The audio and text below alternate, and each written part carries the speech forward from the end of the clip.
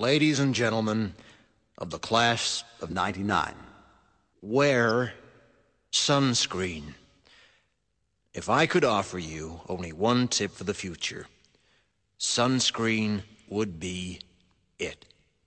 The long-term benefits of sunscreen have been proved by scientists, whereas the rest of my advice has no basis more reliable than my own meandering experience. I will dispense this advice now. Enjoy the power and beauty of your youth. Oh, never mind. You will not understand the power and beauty of your youth until they've faded. But trust me, in 20 years, you'll look back at photos of yourself and recall in a way you can't grasp now how much possibility lay before you and how fabulous you really looked. You are not as fat as you imagine. Don't worry about the future, or worry, but know that worrying is as effective as trying to solve an algebra equation by chewing bubblegum. The real troubles in your life are apt to be things that never crossed your worried mind, the kind that blindsides you at 4 p.m. on some idle Tuesday. Do one thing every day that scares you. Sing. Don't be reckless with other people's hearts. Don't put up with people who are reckless with yours. Floss. Don't waste your time on jealousy. Sometimes you're ahead, sometimes you're behind. The race is long, and in the end, it's only with yourself. Remember compliments you receive. Forget the insults.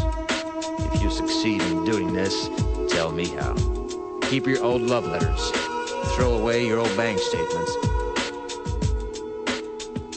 Stretch.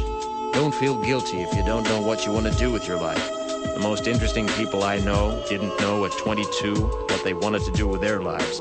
Some of the most interesting 40-year-olds I know still don't. Get plenty of calcium. Be kind to your knees. You'll miss them when they're gone. Maybe you'll marry, maybe you won't. Maybe you'll have children, maybe you won't. Maybe you'll divorce at 40. Maybe you'll dance the funky chicken on your 75th wedding anniversary. Whatever you do, don't congratulate yourself too much, or berate yourself either. Your choices are half chance. So are everybody else's. Enjoy your body. Use it every way you can. Don't be afraid of it, or what other people think of it. It's the greatest instrument you'll ever own. Dance. Even if you have nowhere to do it but in your own living room. Read the directions, even if you don't follow them. Do not read beauty magazines. They will only make you feel ugly.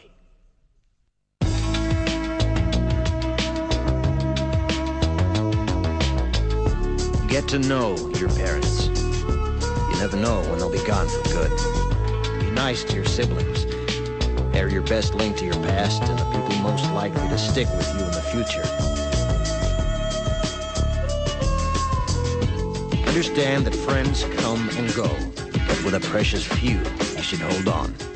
Work hard to bridge the gaps in geography and lifestyle, because the older you get, the more you need the people you knew when you were young. Live in New York City once, but leave before it makes you hard. Live in Northern California once, but leave before it makes you soft. Travel. Accept certain inalienable truths. Prices will rise, politicians will philander, you too will get old. And when you do, you'll fantasize that when you were young, prices were reasonable, politicians were noble, and children respected their elders. Respect your elders. Don't expect anyone else to support you. Maybe you have a trust fund, maybe you'll have a wealthy spouse. But you never know when either one might run out. Don't mess too much with your hair, or by the time you're 40, it will look 85.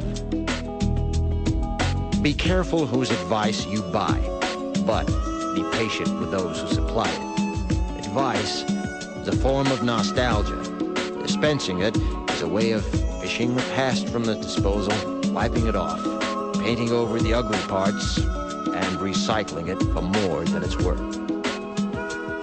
But trust me, on the Sunscreen.